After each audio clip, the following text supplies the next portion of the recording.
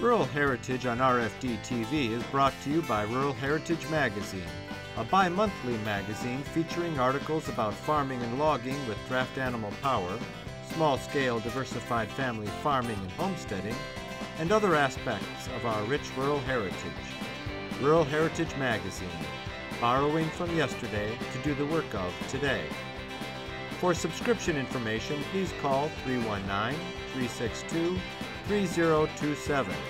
or order online at www.ruralheritage.com. A typical arrangement between a horse logger and landowner with timber to harvest, as much as there is a typical arrangement, involves the logger serving as an independent contractor. The logger is self-employed, paying all his or her own expenses and either being paid a flat rate from the landowner to harvest the timber, which is then sold by the landowner, or receives a portion of the sale of the logs in lieu of a wage. Regardless of the arrangement, the contract between the two generally lasts only as long as the job, and the logger then looks for his or her next job. Ben Burgess of Russell Springs, Kentucky, and Sam Tackett of Stinking Creek, Tennessee, each had been operating their own independent horse logging business for years when they accepted an offer from Berea College of Berea, Kentucky, to work in the college's woods as employees of the college. The advantages to both parties are enormous. The college is able to implement long-term a forest management plan that enhances the value of their resource as the horse loggers selectively harvest worst first timber, allowing higher grade and more environmentally appropriate trees to thrive, all while protecting the fragile ecosystem of the forest, which in turn safeguards the 4 reservoirs that provide the city of Berea most of its drinking water. For the loggers, they're able to practice environmentally sensitive logging without having to worry about removing enough board feed every day to pay their bills. And then when I met the Healing Harvest and seen what they were doing with the Biological Woodsman program, Yeah. so I already knew how to, by that time I already knew how to cut timber and drive stock and log, and had an old side loader truck. But that increased my silviculture and, you know, what tree to take and why and how. And you can walk right up there where them horses is tied, go around that water plant up that hill where we worked, and look at all that good young white oak about that big stand there, and ain't a skint mark on it nowhere. Of course, now Ben cut that timber and I pulled it out, but you know, we didn't tear nothing up when we did it. Yeah. And someday my kid or my grandkid or your grandkid can go back and they can drink that water out of that reservoir right down there. It ain't full of mud. Right. They can or go back and cut that timber or use it for carbon storage or whatever.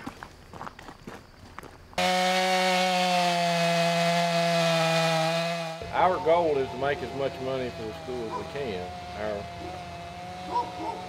It's our job to sell the logs and the lumber for them. Just like if we were actually contracting, Right. it's the same idea that we can call in other bidders, we can say who we want to bid on what.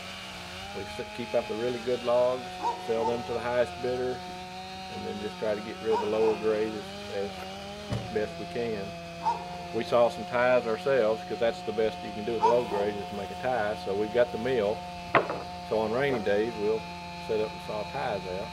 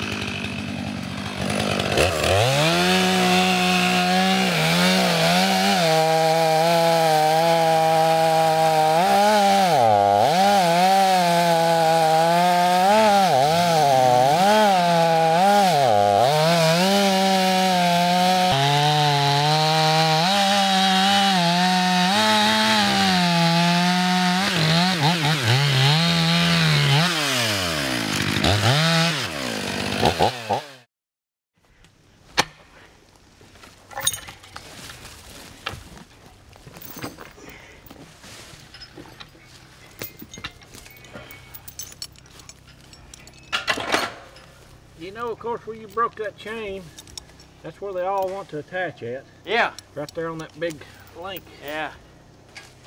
That's proud moments when I broke that chain with them horses, though. Yeah. We never had any mules that could do that. Yeah. Yeah. Yeah. Was it exciting when it happened? No, they stopped right off the bat. Yeah. Now, that's one thing about these horses. They just stay so calm. Right. If they get in a bind and you say, whoa, it's just like they know. Dude. Come up.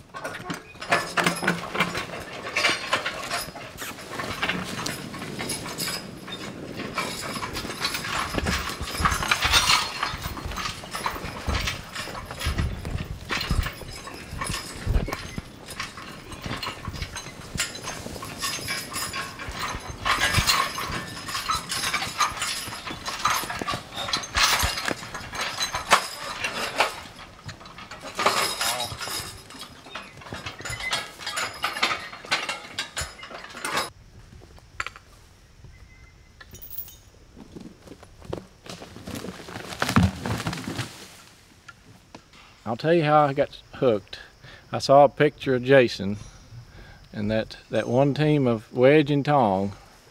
In wintertime, they're kind of bowed up. It was a great picture, and I thought, wow, I didn't know anything like that existed. And then I got to reading about it, and I've always had an interest in the woods. Right. And I've always been disgusted to see some of the logging jobs that are going on that have just destroyed the land. You know, there's got to be a better way to get the products we need and take care of the woods. So, Come up. Come up.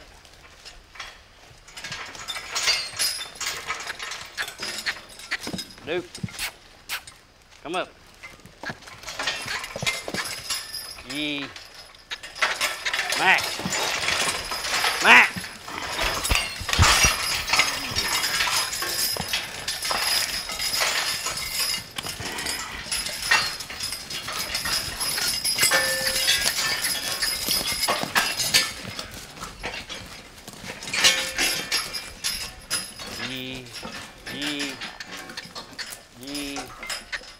Max, come up.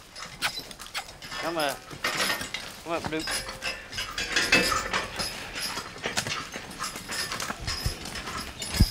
Jason will do a cradle hitch with 2 chains. Yeah. And we do what we call a jack grab. Comes from an old man. Well, I learned it from Ronnie Tucker, who learned it from an old man named Jack Strode. Oh yeah. So that's why we call it a jack grab. Okay. It's because it's named after Jack Strode. Jack's daddy made a living logging. Is that right? Yeah. Jack was a machinist by trade. I did not know that.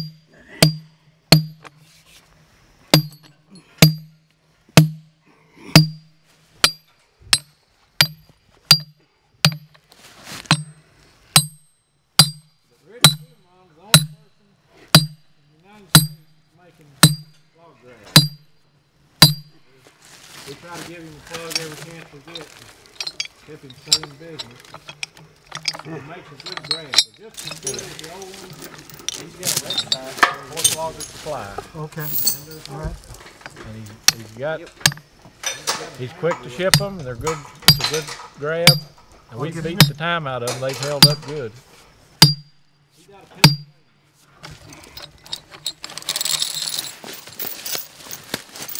On a new set. You got one of each. Back up. Right.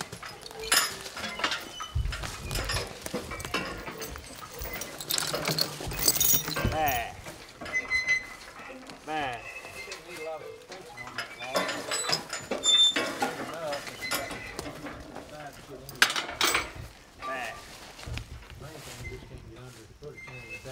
really working.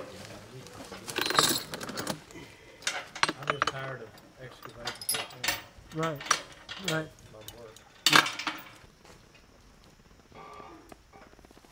Dude, man. Come up.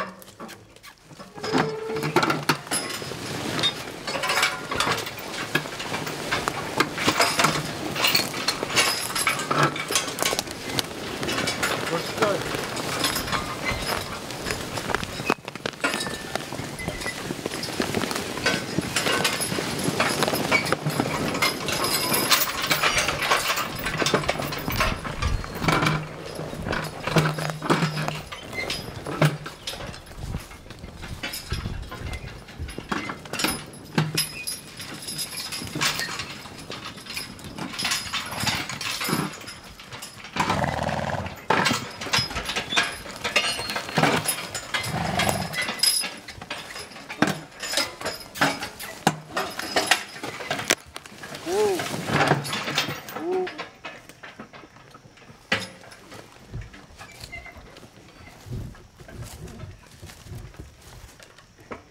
You worry just a little bit that the log will roll and bring you down the hill? Well, It'll get stopped I've by got that. that. Yeah, it won't roll with that, right. But I put that PV in there to get unhooked. Yeah. Like that. Right. Well, I'm just not getting grabbed on this.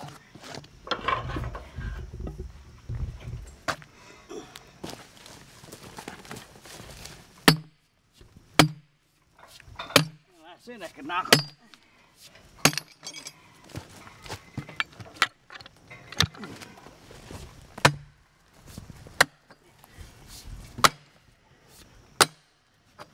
My hammer is too pointed. So don't hit it square. It slides off. Well, it's got too keen of a point. I see. And that old softwood, it buries into the wood.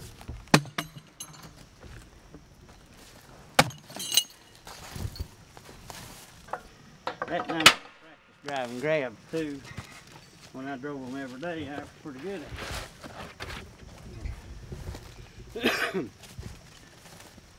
Max. Oh, Max. Duke. Oh, Duke.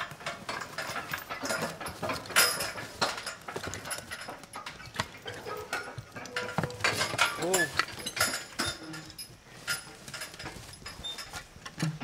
Now, if Paul Smith was here, he'd take his mules and back into that log, push it over the hill. Paul Smith? Yeah.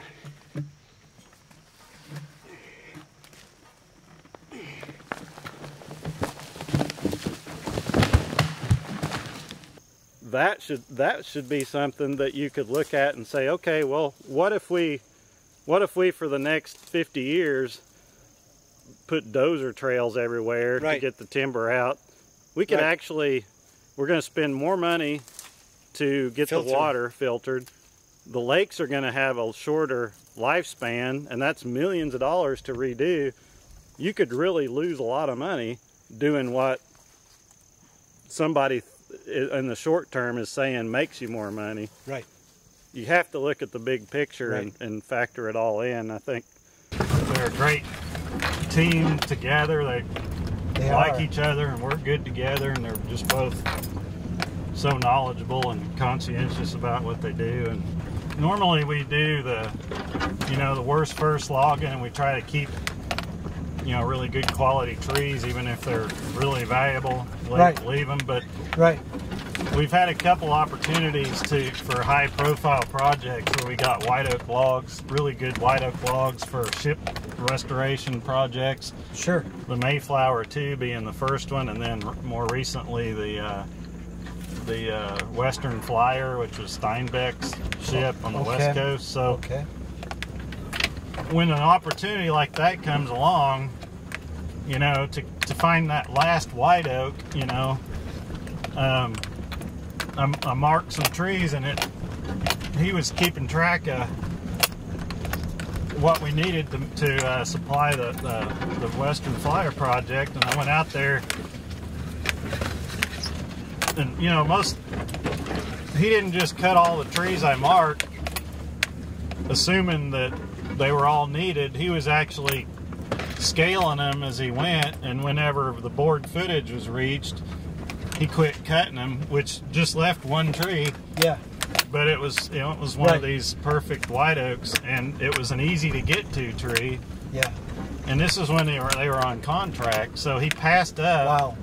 an easy to get to tree that was worth a lot of money. That would have meant that, you know, he made some pretty good money for a short, easy skid. Right. And after we had loaded the logs and stuff, I did a walkthrough and I saw that tree was still there, and I'm like, well, I guess we didn't need that when I marked one too many, didn't we? And he's like, yeah, I had it figured up, and you know, I decided that even if you wanted me to cut that, I wasn't going to, because this is showing people that we really mean what we say. Yeah. And that tree doesn't fit the criteria to cut right now, and if something does happen to it, it's right there, easy to see and spot, and then we'll cut it. That's smart. That's really smart. I said, man, you are really walking the talk. That's the kind of person, you know, if they'll do that when they don't have to, you know, they're going to do it when they're on salary. Right. Yeah. Right. Yep.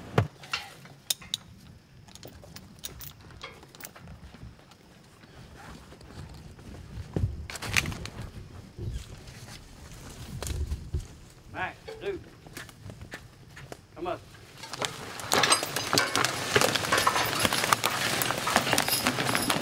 Whoa.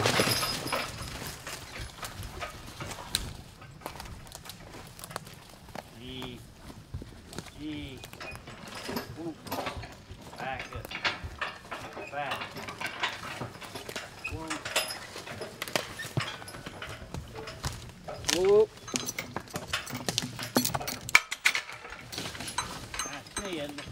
Whoa, way over here, a long time ago. Oh. I know that's where the food's at. Whoa. We ain't worried about lunch yet. Be still.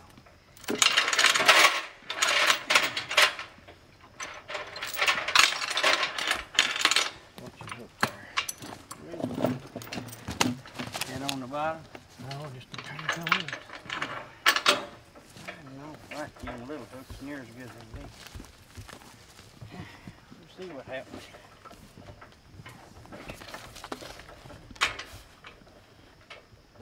Max, dude, come up.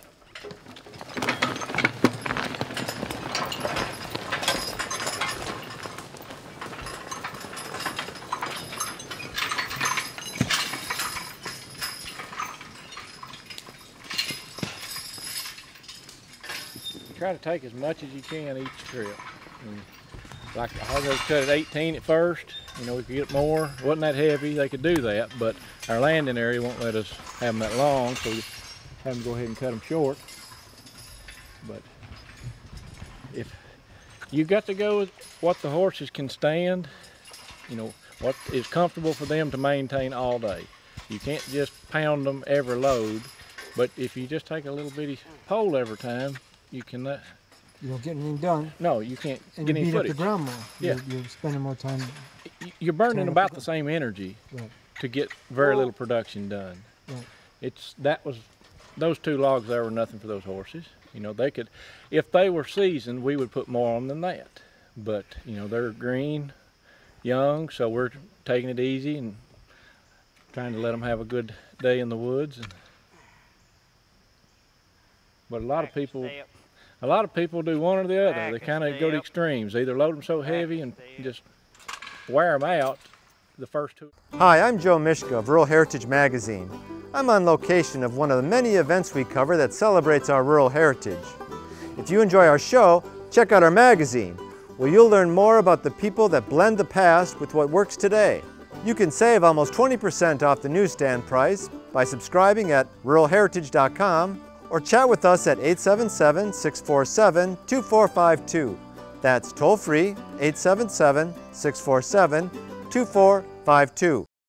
The biggest criticism that I've had is because you've known me for a long time as being someone who's invested my entire life into this culture, into these horses, is that it's too labor intensive. Well, I'm not going to apologize for the job creational aspect of animal power. It's a benefit that people are needed to do this work. What else? It's like our friend Wendell says in his book, Another Turn of the Crank, what are people for? You know, here's where people can be useful parts of taking care of their own needs, mitigating the impacts of climate change by sequestering more carbon, by growing. The work that these men are doing at Berea College is so beneficial to the environment as a whole. The enhancement of the ecological services of the forest that result from their improving it through worse first single tree selection is unquantified. We don't really know right now how beneficial that is, but it is surely undeniably beneficial.